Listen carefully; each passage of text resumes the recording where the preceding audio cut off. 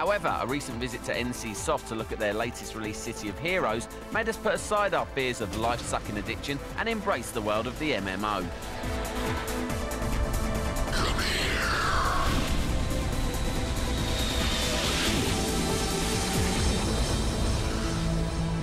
I think that City of Heroes has taken an incredible step forward by breaking the genre types that we've seen in the past. There was so much excitement about the fact that we had strayed away a little bit from all the fantasy MMOs into this new superhero genre.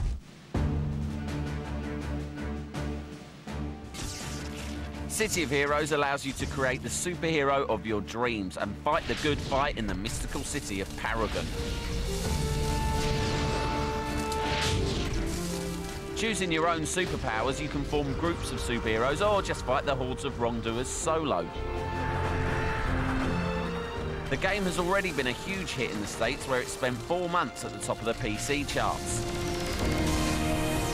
The reaction from people to a superhero game has been just fantastic, and I think the MMO genre has been needing something like that for a long time. MMO games are renowned for their addictive gameplay, and with gamers playing 24/7, NCSoft have to maintain a huge team to run the persistent world from day to day.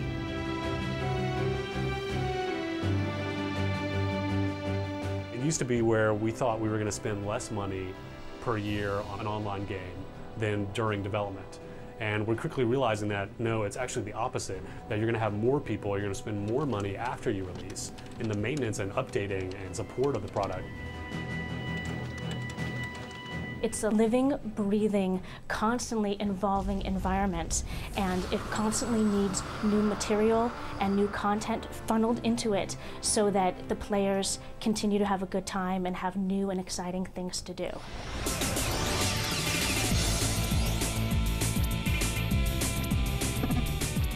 The persistent environment exists for one reason: to bring game players together. Really, the way you retain them is by connecting them to each other and giving them, the tools to do that and build social structures. Because what keeps people in these games is other people. And we're really providing an avenue for people to meet each other and form these bonds. But with that comes extra responsibility.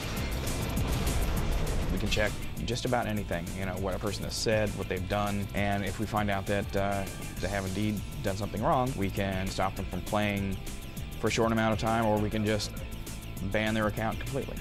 It's almost like we're a miniature government where we have to maintain law and order. We're the peacekeepers. Players will have harder trouble keeping the peace in their virtual world with the forthcoming release of the much anticipated expansion pack, City of Villains, proving that NCSoft are speeding past the opposition when it comes to MMOs.